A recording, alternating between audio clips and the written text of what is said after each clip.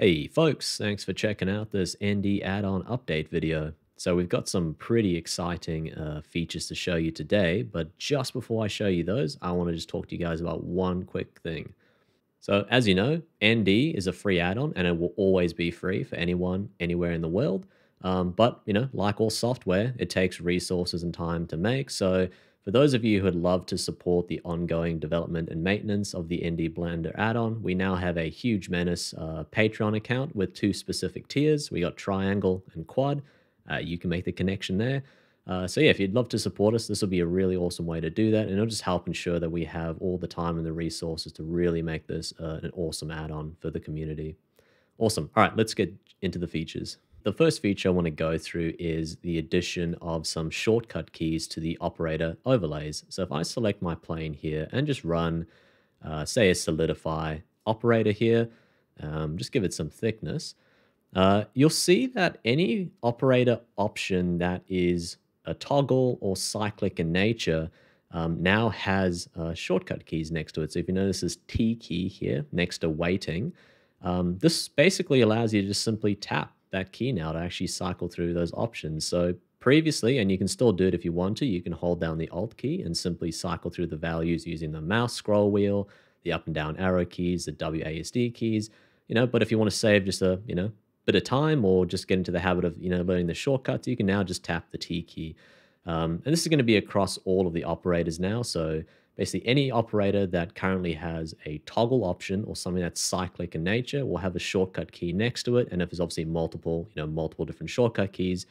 All right, so the next feature we want to go through is a new Boolean operation. So if I select my object here, just create a duplicate of it and say, put it over here. Let's select these two objects and run a Boolean operation on them. So we currently have the three default Blender built-in types, difference, union, and intersect. We do have a special slice, and now we have this new inset and outset operation. So if I select that and scroll around, you'll notice that this allows us to do some pretty cool inset Booleans. And if we hit, you can see there's another option there with a shortcut key next to it, mode. So we can hit M and turn that into an outset. So yeah, really nice little addition there, just an extra type of Boolean. And this is a great, Boolean type for creating sort of hard surface panels or any kind of inset or outset details quite quickly and easily. All right, so the next feature I want to show you is if we select this cube, for instance, and run a bevel on this and give it a few segments here, you'll notice we have a new option down the bottom called harden normal. So if we hit the H key, you can just see how it almost applies a similar effect to weighted normals. It just helps to keep the faces looking a lot better once there's a bevel applied to your object. So you can turn that on and off now, just hitting the H key or hitting Control Alt and then simply cycling through the values there. While we're on the topic of bevels, if I simply apply this bevel and bring up the geo lift operator, so currently, and as it's always worked, it'll actually take into account all the bevels on your object. But say, for instance, you wanted to grab one of these faces and you didn't want the bevels applied when you're doing a geolift, you can now select geolift, and if you notice there's a new shift key you can hold down when you select it.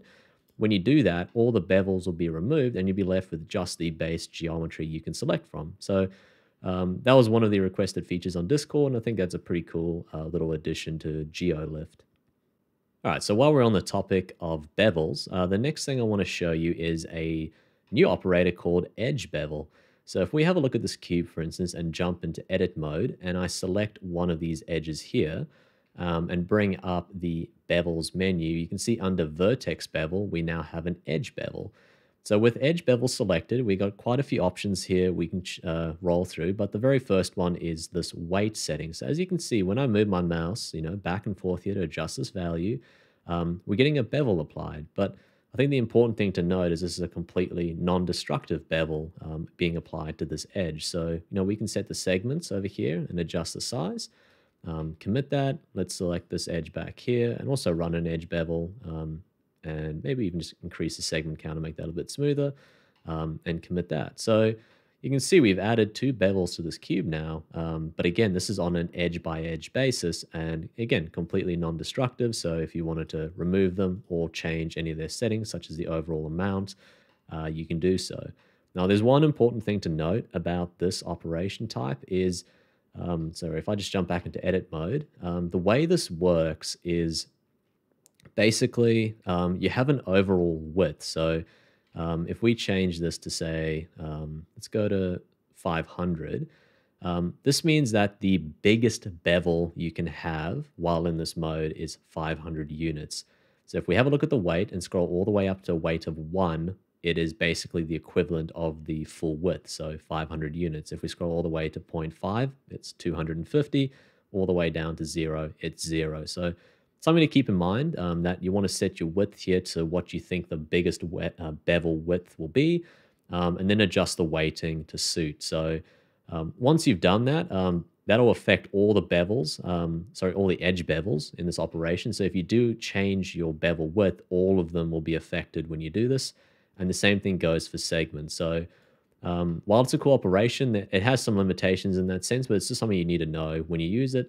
You can't create sort of a separate bevel on each edge with a different sort of unique width or segment count that doesn't get affected by the other bevels. Obviously, if you want to do that, you'd be going into the realm of more destructive geometry, just using regular bevels in Blender, but at least this way you do have some options to do edge-by-edge bevels non-destructively.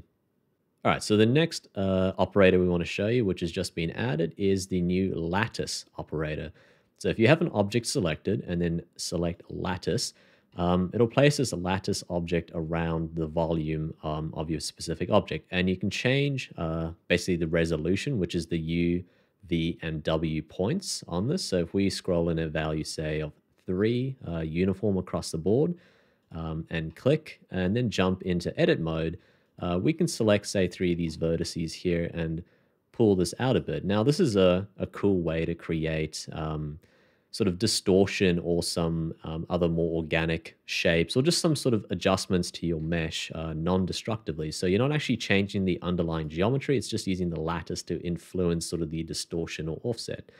So this can be turned on and off, and you always have your original undestructive geometry under the hood. And yeah, it just allows you to do some cool things that you wouldn't normally be able to do without breaking out of the non-destructive workflow and going into more destructive poly modeling. So just another cool option there, in your toolkit.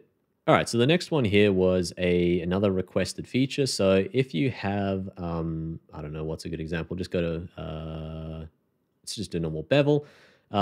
This little floating overlay that follows your mouse around, if you obviously hit the P key to pin it, and then apply, and then bring it back up again, it goes back to following your mouse, and it doesn't stay where you left it last time. And that's cool. I mean, some people like me enjoy that. But if you want it to stay exactly where you left it, the next time you recall this and any other operator, you can now go to Edit Preferences, and under the add-on, there is a new Lock Overlay Pinning option. So if we turn that on, and then bring up the bevel operator again, and I put my mouse sort of up here and hit the P key to pin, and then apply it.